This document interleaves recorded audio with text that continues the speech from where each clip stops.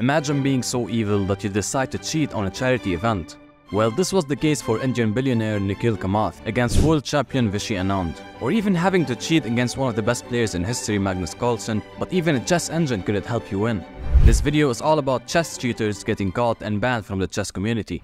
First, we're starting off with billionaire businessman Nikhil Kamath. In a charity chess tournament, Nikhil, who has a rating of 400 on chess.com, faced off against world champion Vishy Anand. Now the chances of him winning this game are practically zero. The same chances I have of getting $1 billion in my bank account as a gift from Mark Zuckerberg. In the tournament, the game started off as normal. Both players started moving their pieces trying to gain an advantage, with Anand having the upper hand at all times. But Nikhil looked to be playing much better than people expected, playing the best moves and putting real pressure on Anand. This raised some suspicion within the viewers as they noticed Nikhil looking to his side before playing his moves. Most probably, he had a chess engine running telling him what the best move was on every turn. Now, of course, nobody raised this concern during the tournament, and even commentators were shocked at how well he was playing. Look at this chart, this is brilliant. Queen a2, the rook is hanging and rook d1. Vishy has to make a move like h3. They probably noticed it, but you can't just publicly accuse a billionaire of cheating, so the game went on. Closing in on the endgame, it was clear that Nikhil had the advantage in the game and was clearly winning against the world champion, and the commentators could not believe it. A queen move to c5 forces Anand to move his king to h1, preparing for a checkmate. Nikhil looks to his side to get info on what he should do next and plays the move rook to c1.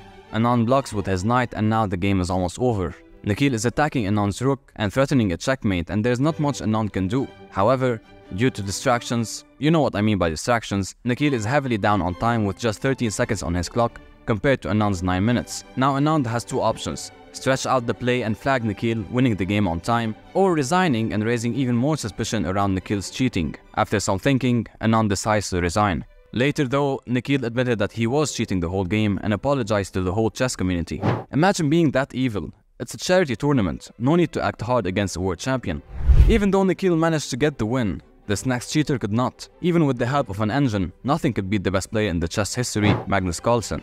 Magnus was playing chess online and streaming at the same time when he ran into a player called Alexander K, rated 2118, which later turned out to be cheating. The game started with Magnus opening with the knight to f3, and after a few normal moves played by both players, they decide to exchange queens. Magnus moves his knight to g5, threatening a fork on the king and rook. Alexander dodged the bullet by moving his king away. Normal gameplay continued, with the game being slightly balanced between both players, but it shouldn't be that way. Magnus Carlsen, the best player arguably in history, playing against someone almost 700 rating points below him should be a very easy win, but not when this player is cheating and using an engine. Both players continued playing their moves, and it was clear that Alexander was playing the best move each time, especially when he moves his knight away to c6. Yeah, this guy is playing really well. Trading the rooks and then the knight and bishop. Magnus here didn't really think much of it and continued playing. They went back and forth in the endgame, and Magnus played until Alexander was out of time, thus winning the game. It was later confirmed that Alexander was using Stockfish to play his moves, a chess engine that is considered one of the best in the world. Even Stockfish couldn't defeat Magnus. What a player. Before we talk about the last cheater that challenged Grandmaster Erik Hansen to a $250 game of chess and later getting caught cheating, let's take a look at some honorable mentions. Phones are banned at chess tournaments because of chess software that can be used to suggest winning moves, but that did not stop a Grandmaster from cheating. In 2019, Grandmaster Igor Rossi started raising suspicion, as he became the oldest player in the top 100, reaching number 40 in the live rankings list. He was later photographed using a phone engine in a bathroom stall and banned for 6 years as a result, losing his title in the process. When approached for a comment at the time, Rossi said, "I am not interested, the damage is already done." However, Rossi is not the first player caught using a phone in the bathroom. Grandmaster Gauzy Galitze, I'm not sure if I pronounced his name right, did the same thing 4 years prior.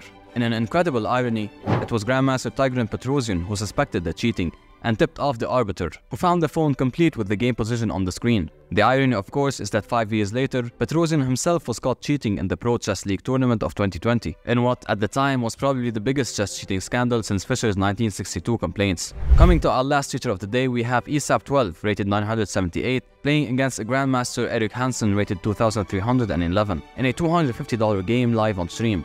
On paper, this should be easy work for the Grandmaster. He could even play blindfolded and still win if he wanted to. However, as the game progressed, it didn't look that way. Even Eric was a bit surprised with how well ESAP12 was playing. Man, he's playing really well. I didn't know he knew this line. Considering he was playing lines an average 900 rated player is not supposed to be skilled at, and no. But one move tipped off Eric and made him realize that he is probably playing a cheater. A king move to h1 raises suspicion, and it showed on his face. This 900 is not messing around. King h1. Holy smokes. I mean, I am a 950 rated player, and I only move my king if my opponent puts it in check. I don't randomly move it if it's in a safe square. Yeah, I suck, but that's the point. I'm only 900 rated, just like ESAP 12. The game continued with the cheater always playing the best move on the board, like playing his rook to g1 in order to stack up his queen and rooks, and trapping Eric's queen on the side. Few moves later, Eric's position got worse and worse. With a trio of 2 rooks and queen beaming down on his king, Eric was doing everything in order to stop the attack and gain an advantage. He later had to give up his queen after a checkmate threat. The game was over in a few moves after queen to g4, giving the win to 978 rated ESAP 12 against Grandmaster Eric Hansen. After the game, the cheater had an accuracy of 97.8, an incredible feat for such a low rated player, with 33 best moves and 1 brilliant move according to the engine. This confirmed that he was in fact cheating. He was then reported and banned from the platform. Remember, don't cheat, play fair, and enjoy the game. And don't forget to subscribe.